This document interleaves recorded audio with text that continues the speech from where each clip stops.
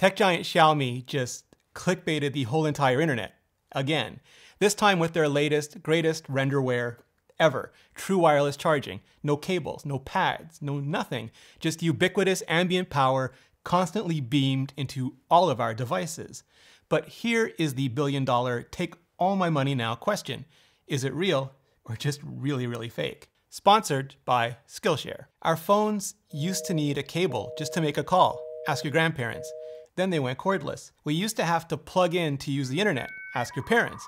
Then we got Wi-Fi and cellular. Not too long ago, we needed a power adapter to charge. Now we have inductive pads like MagSafe, and soon, maybe, one day, eventually, truly wireless charging. Power just beamed straight through the air. And a lot of companies have been working on this for a long time. Rumor had it, Apple was considering a short-range, truly wireless charging system for the iPhone X, a base station like the old AirPort Extreme or HomePod, but instead of Wi-Fi or computational audio, it would just radiate power. You'd leave it on your desk or your bedside table or your kitchen island, and you'd put your iPhone down somewhere in its immediate vicinity, and it would just charge. You could prioritize which of several devices you wanted to charge first and for how much, for how long before it would start shifting the power around. But what Xiaomi is teasing, and let's be 100% crystal clear, teasing is absolutely all it is right now, just a complete tech thirst trap. What Xiaomi is teasing is a huge escalation over short distance, truly wireless charging. It's room filling. Now, if you're thinking there's just gotta be a whole host of problems with this idea, you're doing the kind of thinking that's exactly right. And more on that in a charging hot minute. But what the concept renders show is a base station the size of like a beer fridge with dozens of antennas, beamforming millimeter wave, high band frequency transmissions at our phones and similar devices locked onto a U1 or similar spatial positioning beacon. So as we walk around using them, texting, gaming, browsing, watching my YouTube videos the second they drop because you are a superhero who hit that subscribe button and bell, and I appreciate you, just walking around and instead of the battery level draining down, it's charging up, which is a beautiful, beautiful dream, like sci-fi level cool, the way every gadget works in every movie, never running out of power at all, not unless and until it becomes critical to the plot. Now, those problems, which beyond there simply not being a real product yet, just a bunch of medium effort computer graphics, even when and if technology like this starts to ship, it's going to be way less science fiction and way more science reality, like way less Jarvis and way more Siri for generations at least. And even though all of these radio waves have been around us humans for a long time already, and the chances of them being dangerous, like setting our cats or our crotches on fire dangerous, are about the same as the chance of them giving us superpowers, like Wanda or Captain Marvel level superpowers, which is to say wickedly, wickedly low. But actual, real, fundamental problems, like how many base stations will you need per house, per room even? Xiaomi says they can charge through obstacles, but millimeter wave is currently blocked, utterly and completely blocked by things as solid as leaves, even rain. So are they planning on ricocheting beams off multiple base stations or objects, like they're filled with tiny dude perfects or something? And what kind of heat will they generate in the device? Like, what kind of power draw will the base stations require? How fast will the technology mature? Never mind the devices themselves, but how often will we need to upgrade those base stations? And what will that cost to buy, to lease? More than a $20 USB-C wall adapter. That is for damn sure. So let me know what you think about it in the comments. Also, Xiaomi is talking about providing 5 watts of power. 5 watts, when and if this concept ever materializes into a reality. And that's what the rinky-dinky OG iPhone charger provided, the one all of us complained about all the time being just too rinky-dinky for years.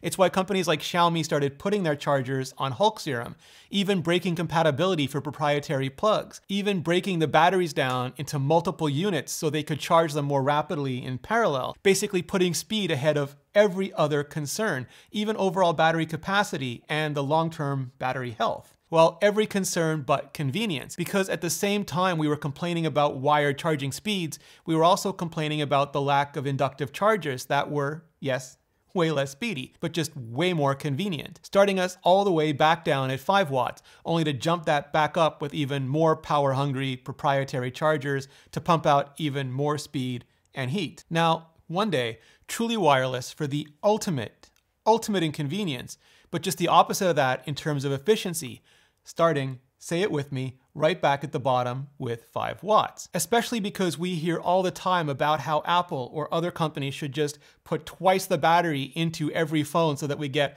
twice the battery life from every phone. But the minute those phones get an ounce heavier, we complain that those phones are just too heavy, because weight, it turns out, is inextricably linked to usability. And we want to be able to use our phones for extended periods of time, doing all of that gaming, all of that texting, all of that watching my YouTube videos. And this is part of the answer to that. Phones that can stay charged effectively, limitlessly, but without having to host all of that heavy battery on board. And even beyond the rumors back in 2017, this is clearly where Apple has been headed for years. First, with the inductive charging in the iPhone 8 and the iPhone 10, and the ill-fated attempt at an AirPower charging pad, the one hindered and ultimately canceled by Apple's desire to let you charge any device, including the non-standard Apple Watch, in just any arbitrary place on the pad. But they've been pressing on with other versions, introducing MagSafe with the iPhone 12, and now they're rumored to be considering at least one portless model for the iPhone 13, which I just did a whole entire video on, link in the description. And that'll start by leaning on MagSafe, sure, but the endgame just has to be a truly wireless AirPower system, no mag or safe needed. For the iPhone, which pretty much everyone is fine dropping down on, or even better, dropping near a power source every so often to top it up, but for the Apple Watch, which most people want to just keep charged for much longer without the hassle of having to take it off and charge it. And especially for future products like Apple glasses, which will have the tiniest of batteries, but also likely our least amount of tolerance for having to take off and charge. With Xiaomi and probably Samsung and even Google prototyping it, experimenting with it right out in the open so that we can all try it and test it along with them. And Apple doing what Apple does, especially after what happened with the original AirPower, and that is keeping it a secret project, prototyped and experimented and tried and tested strictly internally until they're ready to announce a commercialized mainstream version that's ready to ship that fall with the next iPhone and Apple glasses. And while we're all waiting on that, we can learn how to do renders of our own, including Blender renders. Yeah, I said it. With Skillshare, like this course from Stephen Pearson, which teaches how to create and design a modern interior, just perfect for dropping your own truly wireless charging mini fridge right into. Or if the real world is more your thing, check out Christopher Rhodes' class on video on a budget so you can take your shooting game to the next level. Because that's the true power of Skillshare. It isn't just one class, even several classes. It's an online learning community that offers membership with meaning, and with an annual subscription that's less than $10 a month. You can learn illustration, design, photography, video, freelancing, and more, with real projects to create and the support of real fellow creatives. More than 7 million of us learning with Skillshare. And the first 1,000 of you who click on the link in the description get a free trial of Skillshare Premium. Totally free. Act now and start learning today. And clicking on that link really helps out this channel. For more, much more on the actual products Apple's planning to ship this year, hit the playlist above. I'm breaking down all the devices, all the features, so you can plan your purchases, know what you can skip and what you simply can't miss. So hit that playlist, and I'll see you in the next video.